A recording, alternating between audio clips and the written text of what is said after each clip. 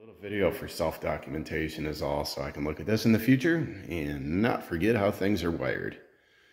So the light power is coming up to that switch, going to that guy. That is a GFI. That should have been a double, but it was a single. I ran a line over here to energize that outlet. This GFI is going to be for the garbage disposal. So that's actually on a switch up here. So I couldn't just power from that over to this to make that hot. That's why it comes over from that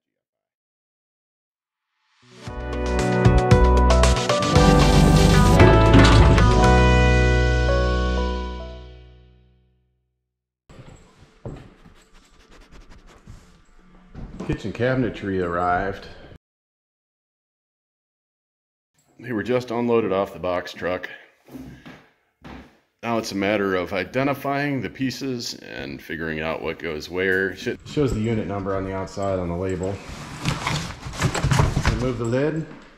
And it's got this nice plastic wrapped corrugated cardboard around it. So it kind of moisture proof, I guess. Kind of keeps it protected in that respect. This comes off and we're good to go. So I'm gonna finish unwrapping these bad boys and try to figure out what goes where. It's about an hour later, got things unpacked. Here's what we have. Corn. We're gonna make like a Mexican elote out of the corn with I don't know, like sour cream or mayonnaise, little hot sauce like sriracha or red pepper, little lime juice too. Makes it really good. And then over here I got a bunch of sauteed peppers, red pepper, yellow pepper, mushrooms, onions, and I actually have a couple 4 brats in here. And then the liquid you see is dark beer. That should come out real good, some beer brats there. We're gonna throw on some chicken here soon. And then we have a couple of steaks we're gonna pop on there. Should be real good. We're gonna have a refrigerator with the top over it. I should call it a cupboard, that's what it is. A set of drawers and a dishwasher will come in the future. This unit is going to sit above that. We got white for the top units just to kind of brighten it up in here so it's not so dark.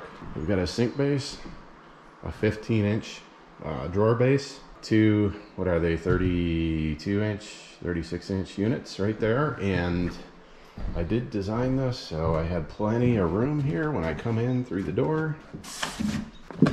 We're not going to hit anything. We have plenty of room here. That is going to be pushed back.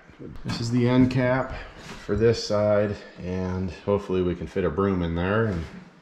And we have an upright shelving unit here. There we are. And this here is a 48-inch unit with 2 shelves that go above. We're going to have frosted glass in there so you don't see what's in there. I see a defect right here. That's going back. Look at that. Not exactly sure how or why that happened. There's no markings here. There's one here too. And there's one here. It looks like it's on something to do with the manufacturing process there. I'm going to finish unpacking this stuff. I believe this is the crown molding.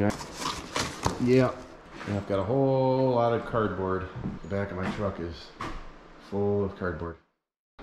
Houston, we have chicken. This is like a southern adobo type spice. It's going to be real good. Might as well put it on everything here. Why not? I'm starting to get my cabinets in.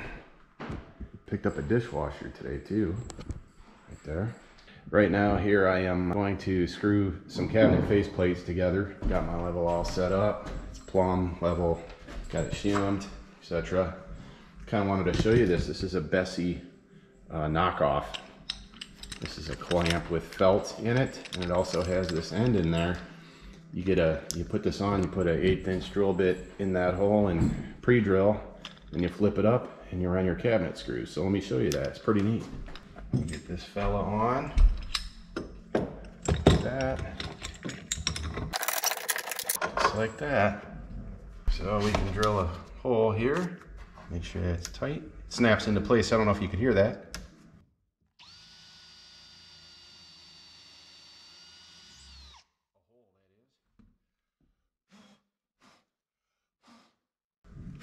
I found if I don't get that garbage out of there, that sawdust, it'll pack in with the screw head and then the clamp won't come off the way it should.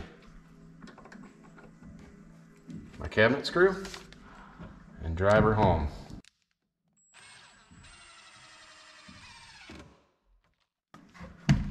There it is. Makes it real easy. I think these clamps were $30 for a pair shipped. And I think they're worth every penny. Look at that. Yeah, I still got a little sawdust in there, but that's okay. No problem. Anyway, it's working out pretty good. I'm gonna go ahead and take care of this one next. Here we have some mayo, some sriracha, some garlic. And we're gonna go ahead and hit this corn with.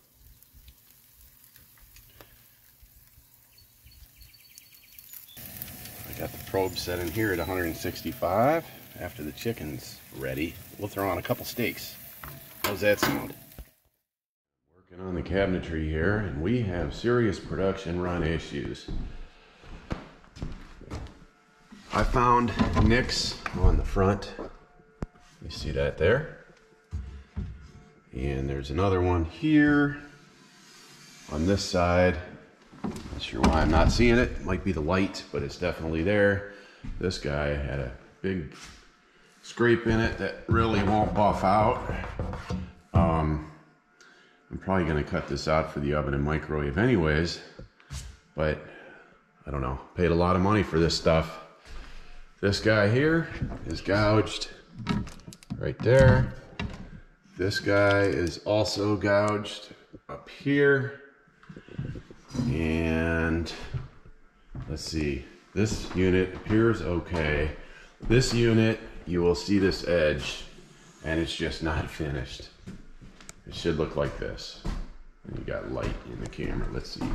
You see that one? That one's a little light, but that's going to be hidden. It'll be butted up to another cabinet.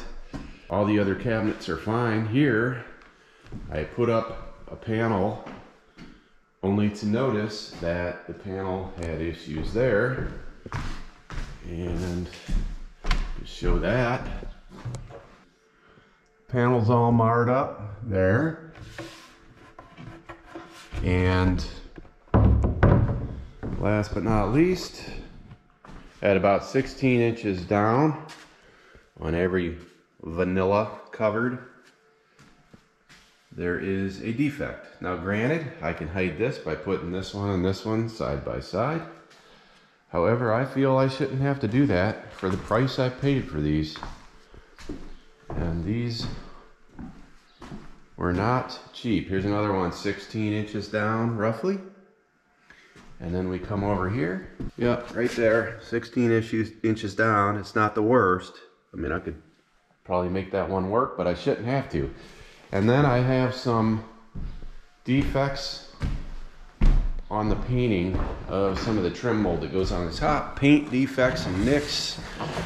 And here's an example. Look at that garbage. This is American Woodmark. But I will say the customer support has been phenomenal. I called twice. The first time I called, I noticed a defect. I said, hey, I got this problem. Okay, we'll ship it out. I didn't have to provide any pictures or jump through any hoops. My understanding is that they can either haul it away or let me get rid of this stuff. So if I'm going to get rid of it, you better bet it's going to end up in my garage or my basement. Here comes the star of the show. Right here.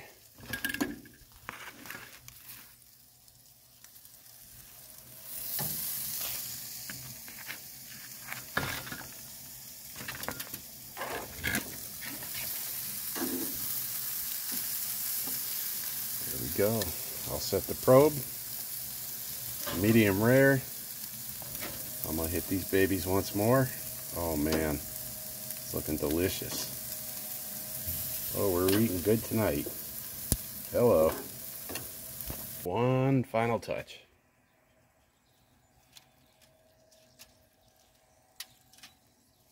Right there. Wish I had some cojita cheese. Okay, what I ended up with is some sort of chicken cordon bleu type thing. Got ham here with some cheese. I took some veggies. That's actually under the ham. So here it is.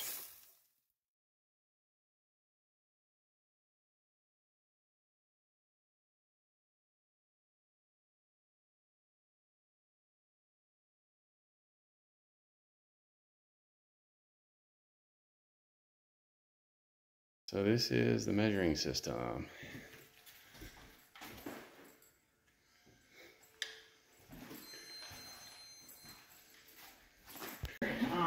Absorbs that green dot. Perfect. Yeah, so what are you doing? Trying to hit the squares over there? No, so this is just telling my laser to set itself level with Gotcha. the laser line I set up. Gotcha. So I shoot a plane of 3 points that make a triangle, left, right, and back. And then it just tells my laser how level it is. And then I start shooting. It makes like a rough template. All right. And so that's okay, what I I'm going to use to go through and check it. Yeah. So there's the long counter and there's the short one. Okay. And then once I get everything confirmed, I design everything